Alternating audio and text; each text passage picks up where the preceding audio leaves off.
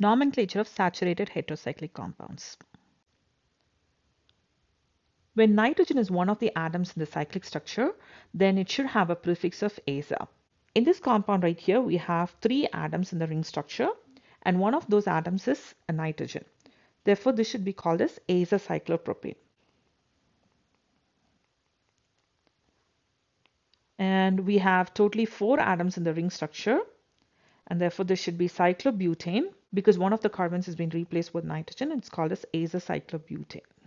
On the next compound, we have 5 atoms in the ring structure, and therefore this should be azacyclopentane. Here it would be azacyclohexane. On this compound right here, we have a methyl group on the side chain. So in which case, this nitrogen should be assigned as 1. Okay, and you have to reach the substituent on the side chain with the shortest distance. So this would be 2. And therefore, this should be called as 2-methyl azacyclohexane. When you have substituents directly attached to the nitrogen, then you have to specify them with an N in the front. Let's see what would be the name for this compound. So we have 1, 2, 3, 4, 5 atoms in the ring structure. Therefore, this should be cyclopentane.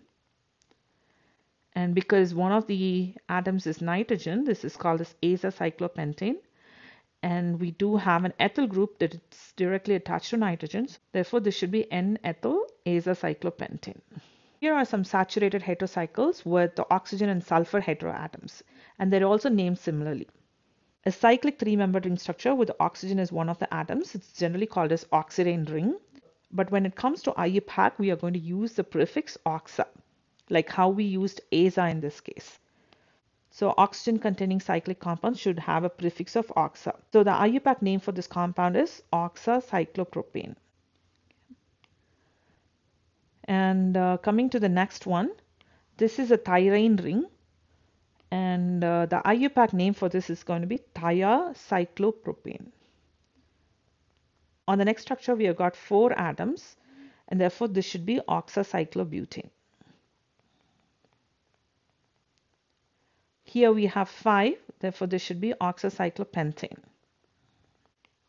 6 on this, and therefore this should be oxacyclohexane.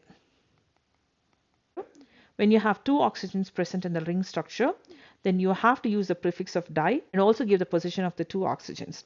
Say for example, here you can assign one of these oxygens to be number 1, and the other oxygen with relation to this would be number 4. So this should be called as 1,4 dioxacyclohexane. The ones we just wrote down are IUPAC names, but these names right here, all of these are common names and should be memorized. When we compare the physical and chemical properties of these saturated heterocyclic amines, they're going to be pretty much same as that of the acyclic amines.